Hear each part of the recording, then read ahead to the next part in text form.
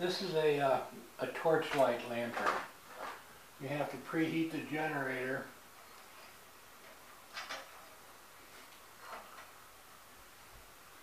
so that the fuel going in will vaporize. This is a very early style of vapor pressure lantern.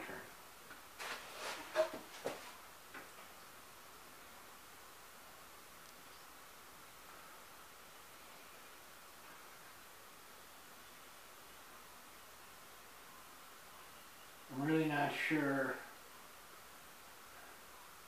how much preheating this is going to take, so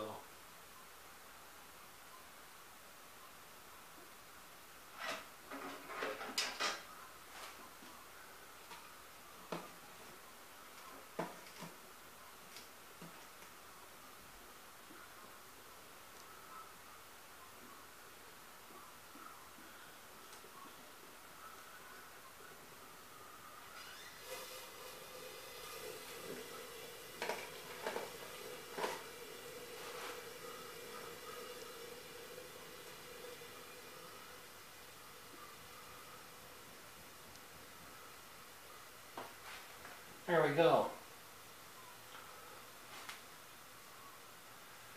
Now we've been trying to figure out exactly what type of burner head this is.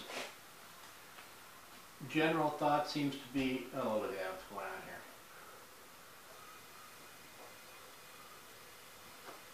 here. That it might be some sort of nautical unit, like off of a buoy or the end of a pier, a warning light. It's too small for a lighthouse. But the burner setup on this is very similar to one of the early Kitson burners. So I don't know, it might be a Kitson, might not be, but the mechanics of it are the same. That was the very, very first of the vapor. They call them incandescent oil vapor lamps. I'm going to turn the lights out. And we'll see just how bright this rascal is.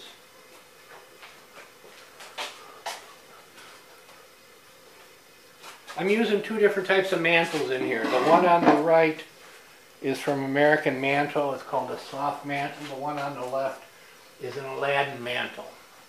And they both seem to work pretty good.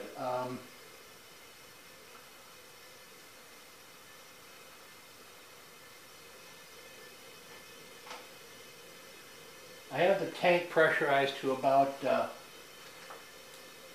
12 psi right now.